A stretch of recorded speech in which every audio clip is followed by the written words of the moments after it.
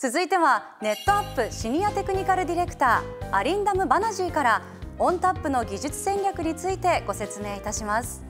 アリンダムさん、よろしくお願いいたします。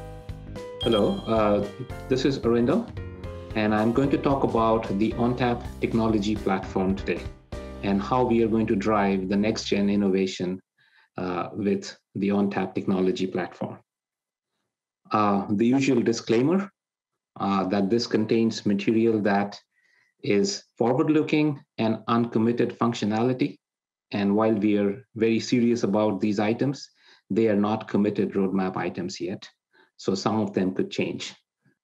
With that, let's dive deep into the presentation.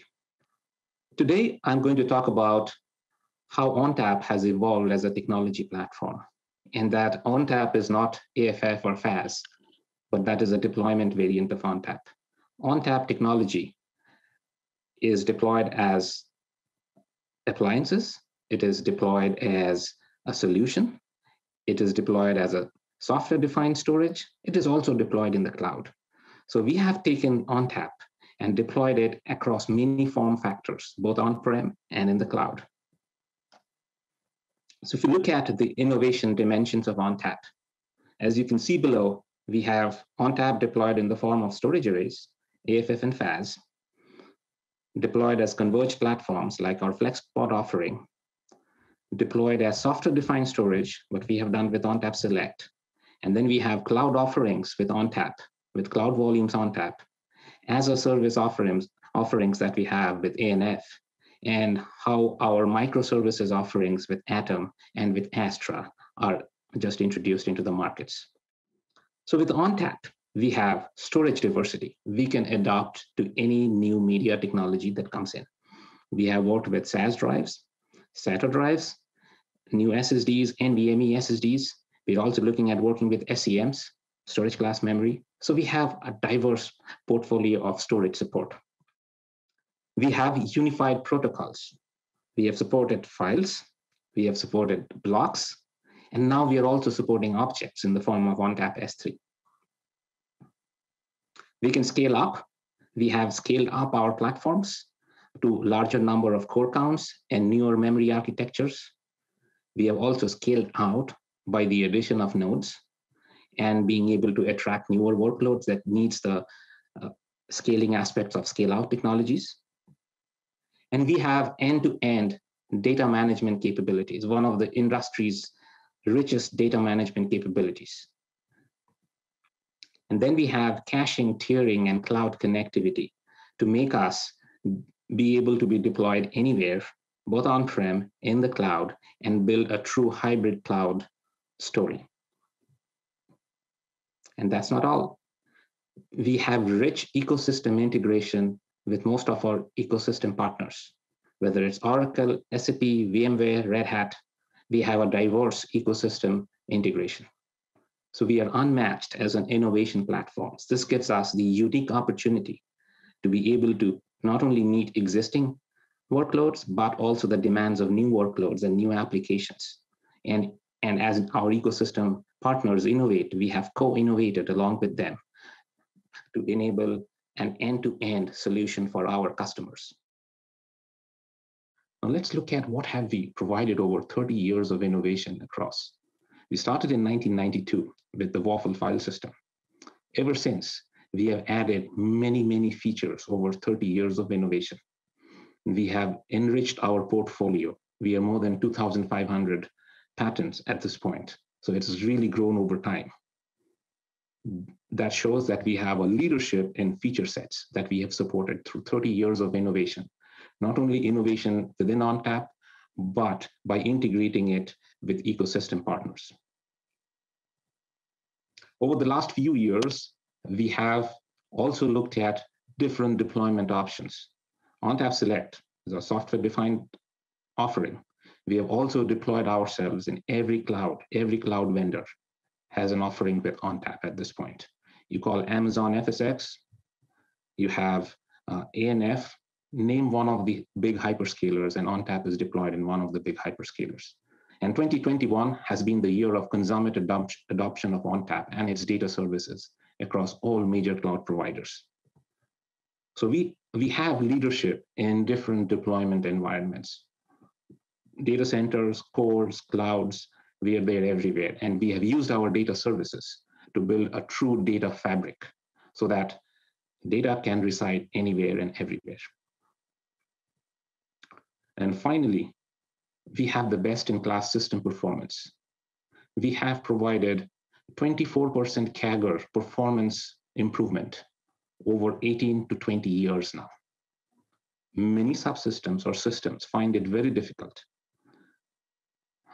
to support the rich data services, to support the rich features, and support performance improvements over time. We have managed all of that.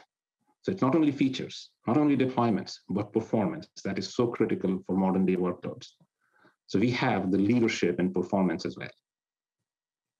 That's been ONTAP. That's been the evolution of ONTAP for the last 25, 30 years.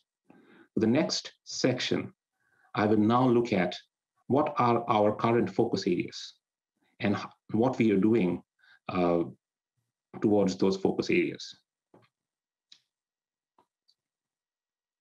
So let's look at our current roadmap and development focus areas. Precisely, they are aligned to 6 key business needs. The first is getting new workloads to ONTAP, and that includes getting machine-generated data. The explosion of data, the generation of data, has really grown exponentially in the past several years. And a lot of that in modern-day workloads is machine-generated data. These data sets demand unprecedented performance levels that we have not seen in the past. So we are looking at extremely low latency, mission critical, high IOPS workloads that require massive data scale. If you look at M&E, media and entertainment, if you look at AI/ML workloads, they need massive data scale. So that's one of our key business need that we are catering to, this new workloads that demand high throughput at low latency at massive data scale. We're also looking at diverse data requirements, not only the performance, but also the location and cost, the deployment flexibility. We call ourselves having a hybrid storage strategy. That is, our hybrid cloud strategy requires us to be deployed in any cloud, being able to do data mobility across the clouds and also across cloud and on-prem. So our hybrid cloud strategy with our data services and our unified protocols allow us that deployment flexibility so that we could be anywhere and everywhere. And our data services allow us to be connected with what we call as the data fabric. We are also cognizant of emergence of newer and more dynamic data-centric security threats that impact business continuity. So another area of focus for us is the security and compliance. As you would have seen with the ONTAP November 2021 release, we have brought out a feature called anti-ransomware that has machine learning capabilities to detect ransomware attacks and protect your data. So that is top of mind for us, security and compliance. Business continuity also demands that data should be available always and from anywhere. So we are providing integrated data protection capabilities, our DR capabilities, SnapMirror, sync and async replication, rapid recovery, on-demand recovery are all the capabilities that we are building in as one of our key focus areas. The modern day demands of newer applications and business continuity also demand we significantly lower time to value of our products with reduced operational and management complexity. So ease of use has been a mantra for us, and simplicity. How could we lower the storage management overheads for our systems? And that's been a key focus area for us. We will talk about autonomous ONTAP in the upcoming days. And what that is all about, it's all about automation. It's about new APIs. It's about self-driven operations. It's how the system can operate on its own. So that's one of the key focus areas for us, ease of use, simplicity, and autonomous operations. Finally, data volume explosion increases cost concerns. We are now looking at petabyte scale storage. And the proliferation of data requires that petabyte scale storage to be stored at an affordable cost. So another focus area for us, driven by business needs, is data cost optimization. So we are looking at tiering capabilities of data, tiering data to cheaper, lower cost storage. We are also looking at improving our storage efficiency to be able to store more data or more usable capacity for a given physical capacity.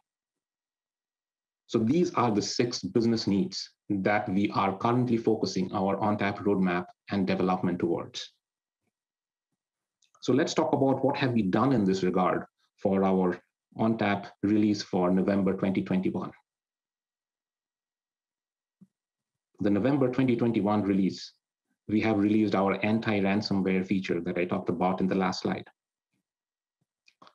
It provides autonomous ransomware protection based on machine learning. The system can learn on its own, can detect ransomware attacks, and can protect your data from ransomware attacks.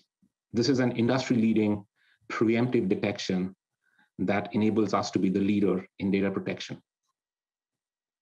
We also released our NVMe over TCP capabilities, and that is critical for high-performance enterprise SAN workloads. It also establishes the fact that Ethernet is going to be ubiquitous in the data centers. And to be able to harness that, we have to provide data transfer capability over Ethernet medium, a fast data transfer capability over Ethernet medium. That is what our NVMe over TCP story is about. We have also enhanced our object storage capabilities. We have expanded data protection for ONTAP S3 with native hybrid cloud backup using NetApp SnapMirror. And then we have simplified storage management by enabling automatic firmware updates for disks, shelves, service processors, BMCs, and more. That's our autonomous ONTAP story. So we not only are planning, but we are also responding by releasing features that enable these capabilities. That enable us to be a leader in security, speeds and feeds, unified storage, and the simplicity that's critical for hybrid cloud deployments. So that was a quick snapshot over our current focus areas and how we want to respond to the business needs and the changing workloads in current times. We also have a vision to look forward and bring together a set of technologies that enable us to harness the demands of data growth and application growth in the upcoming years. So that's a segue into our vision section. Let's look at what we want to do with ONTAP, or what is our vision of taking the technology platform to. So our vision is to make ONTAP a future-ready data platform. We want to be a data platform, not only store data, but manage data, enable customers to have business insights on the data, and be the most powerful, cloud-connected, and most efficient all-flash solution. So cloud connectivity is first and foremost on our agenda, because we do realize that most workloads are going to be cloud connected. Our hybrid cloud story is very, very critical. We want to be flash empowered. The simplicity of flash is very hard not to regard. We want to be software defined. We want to be deployed anywhere, and we want to deliver innovation through our software. So that is where our software defined story is very important. We want to be simplified and efficient. Simplicity is going to be key. What cloud computing has taught the entire world is simplicity. And that simplicity is ubiquitous, whether you are deployed in the cloud, whether you're deployed on-prem or any other data centers. And we are laser focused on that. We want to be intelligent and secure. We want to protect customer data from any attack surface. You don't want to lose your data. So we want to protect your data at any cost. And we want to be workload aware. We want to be the platform of choice for new AI ML workloads. Let's double click on some of these and look at what we are doing. Now, some of these are forward looking, as I said, and these are still in planning phases. These do not have commitment to a release yet, but this talks about, the next 4 slides talks about some of the innovations that we are planning in ONTAP. Our goal is to be the platform of choice for modern day all-flash data centers. We want to provide a cost-efficient, energy-efficient storage at petabyte scale. Now you might ask, what's new in Flash? Flash has been there for 10 years, but we are seeing a trend of workloads shifting to Flash that we have never seen in the past. We are seeing capacity-centric workloads migrating to Flash for performance and management simplicity. Typical examples being AI/ML workloads, data lakes, media and entertainment, rendering, EDA. They need high bandwidth, but they also need high capacity storage that is best provided by Flash. So both bandwidth and a capacity tier is needed, and that is what Flash and some of the new emerging NAND technologies like QLC and PLC would enable some of these workloads to transition to Flash. And Flash prices will continue to decline.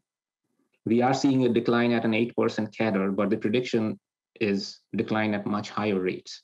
And it's not only the Flash prices, it is the real estate savings and the power savings that Flash provides, such that the total cost of ownership of an all-Flash solution is much, much more attractive today. And that is pushing a lot of the data center investments to be on all-Flash. So with that trend in mind, what are we trying to do? We are trying to provide a petabyte scale all-flash storage with high density enclosures. That is one of our innovation areas. Can we be the best dollar per gig offering? We are looking at super capacity commodity flash solutions at a dollar per gig offerings that has been unprecedented in the past. We are also looking at new and advanced data reduction techniques as the workloads have changed, as new images and media storage has come into vogue. Existing data reduction and compression techniques are not going to be holding good for the future. That is where we are looking at newer data reduction techniques. We are looking at compressing data, especially the media and video workloads. There are techniques called as similarity-based hashing that we are looking at that will give us a boost in data reduction techniques. We are going to look forward to leveraging the efficiencies and simplicity of scale out, because scale out gives you a capability that you can add different blocks of capacity or performance as you need. So we could scale out based on if the application needs more performance or the application needs more capacity. We could add blocks of compute tier and capacity tier to our storage. We are also looking at providing an all-flash object storage tier. One of the shifts in the industry or the technology trends that we are seeing is object storage is not only be a cheap and deep storage. Because of the modern day applications, specifically around AI/ML, they are written for object storage because of the simplicity of deployment of object storage. So there is going to come a fast object storage tier for analytics workflows. And that fast object storage tier is what we want ONTAP to be the object storage of choice. Finally, autonomous operations. I've talked about autonomous ONTAP in the last couple of slides. We have to be able to have a storage tier that can automatically detect changing workloads, tune the system, update the system, heal the system, like what we call auto healing. So we are looking at all those capabilities when we call as autonomous operations. It is auto update, auto heal, auto balance, and auto tune itself. So these are the capabilities we are looking at to be the leaders and be the platform of choice for modern day all-flash data centers. Let's look at the next slide when we talk about object storage. And we touched about object storage in the past slide. Why object storage? Because it will grow at a consistent CAGR over the next 5 years. That is the growing market. That is where new applications are going to move towards. Most new applications love object storage. The AI/ML workloads, the applications that are written for AI/ML, a lot of those modern day applications are written for object storage. Object storage allows you to tag metadata to every object. That's critical for AI ML workflows. And there has been a ubiquity of applications written for object storage, right from edge to core to cloud. That is what we want to harness. We want to be the leader with object storage. So what are the things we are looking at in terms of innovation? We are looking at duality of access for analytics workflows. So you could have, depending upon where you are in the data pipeline, your data could be ingested as files, but when you run your analytics on it, you should be able to provide object access to the same data sets. So you are writing as files, raw files, but you are reading as objects. That's duality of access. And it could be the other way as well, depending upon your deployment and depending upon how your data pipeline is architected. You could ingest or write as objects. And then you could have a GPU rendering farm that's using NFS over RDMA to crunch the data using NFS. So a data set written in the form of objects are accessed as files for the AI ML rendering farms. As I said a couple of minutes back, object storage has advanced API support. You can have more metadata per object. You can have tags per object. And then you also have APIs like S3 Select that gives you a query interface to query the metadata and gives you capability to provide more business insight, more cataloging capabilities because of the extra metadata that is tagged to every object.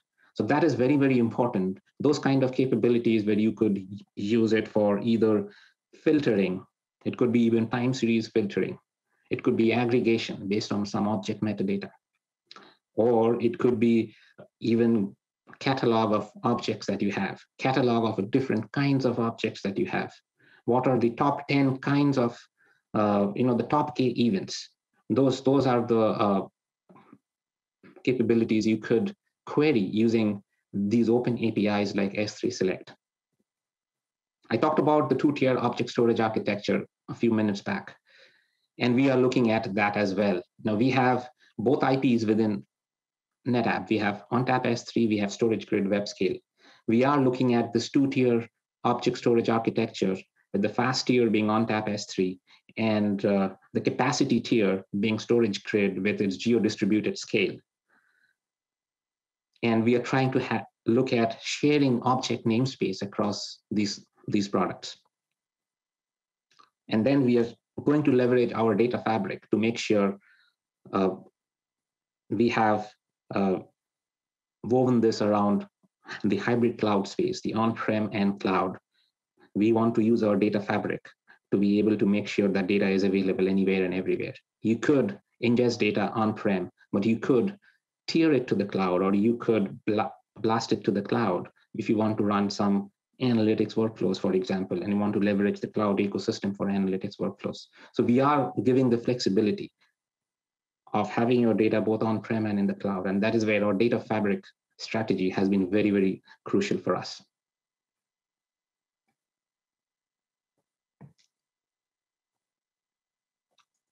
We're also trying to intercept the massive transition from virtualized to containerized platforms. Kubernetes native storage is real. We are seeing lots of stateful applications migrating to Kubernetes, because Kubernetes as a platform has been very popular, not only in the cloud, but also on-prem. And a lot of workloads, a lot of our customers we are talking to, most of them have Kubernetes deployments today.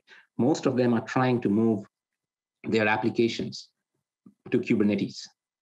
And Kubernetes is not a workload, it's a platform, which more and more people are trying to leverage. And over the last 18 months or so, we are actually seeing more stateful applications migrating to Kubernetes than ever. So we want to intercept that massive transition from virtualized to containerized platforms. And we want to be front and center of this strategic shift of Kubernetes as a modern data platform. So we have offerings in the cloud, our Astra family of products in the cloud. We have just announced Astra Data Store as well, which is an SDS product, which is deployed from the Kubernetes control plane. It is natively integrated with the Kubernetes control plane. And the features of that, now when we started looking at in this class of products, does anybody have the same capability as Astra Data Store? We looked at maybe some of them have one or two capabilities, but not all the capabilities that I have listed on the left-hand side here. We don't need any proprietary client software. We provide shared file services, shared file volumes for all applications. The advantage of that is it allows not only newer applications to take advantage of that and scale out horizontally by accessing the same persistent volume from multiple Kubernetes spots, but it also allows existing applications that were written with shared file architectures in mind to migrate to Kubernetes. We have built Astra Data Store on a scale out platform. So you could start small. You could start with as small as 3 nodes and you can really scale out. And it is integrated with all of NetApp's proven data management capabilities. It is integrated with NetApp's field hardened resiliency. And over time, we will support both containers and VMs for this product. So this is a very, very strategic outlook from us. This is a very, very strategic product from us that we want to harness this shift to containerized platforms. It is software defined. It is scale out. It is emboldened with NetApp's data management capabilities, and it has the best-in-class resiliency. So when we started looking out for capabilities, we couldn't find any other product in its class that has all of these capabilities. And in terms of the future, we are looking at extending these beyond standard storage protocols. We do understand for us to be the Kubernetes native storage of choice, we have to really be close to the applications. We really have to be integrated with the applications. And that might require us to provide APIs that are not storage standard APIs, but more of application integration APIs. And we are looking at that very closely. We are looking at all integration capabilities there.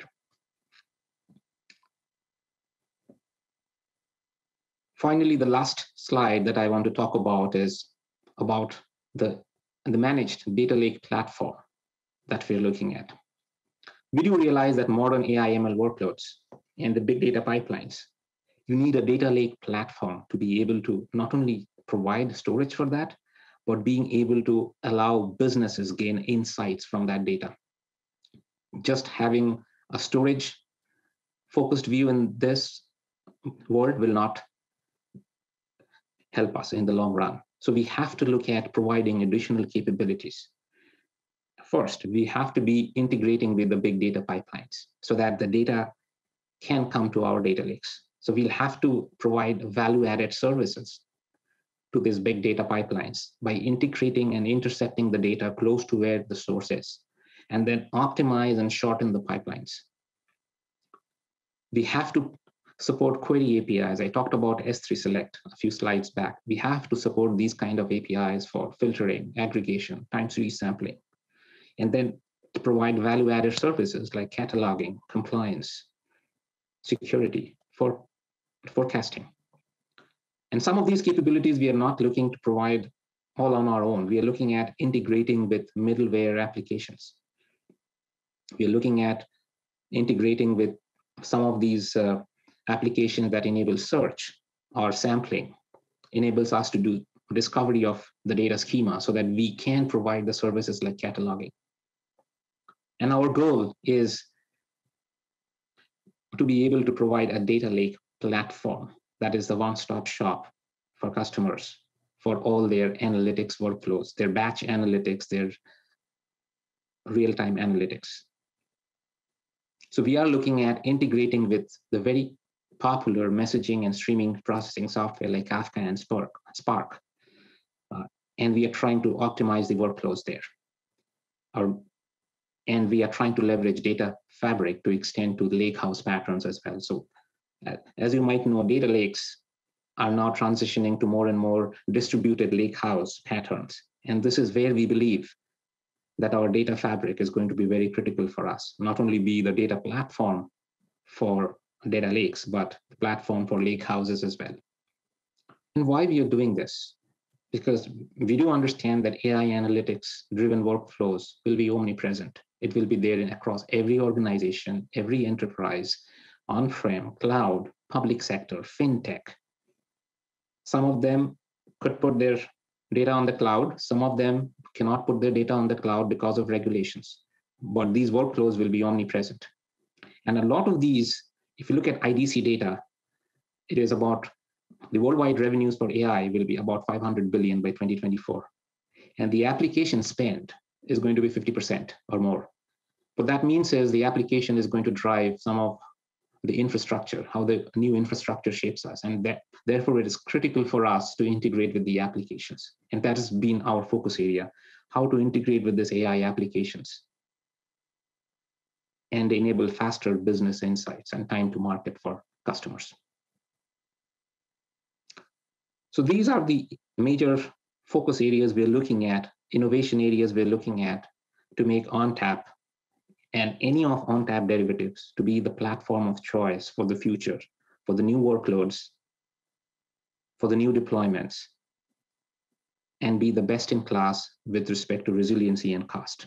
I'd be happy to answer more questions whenever we get a chance. Thank you.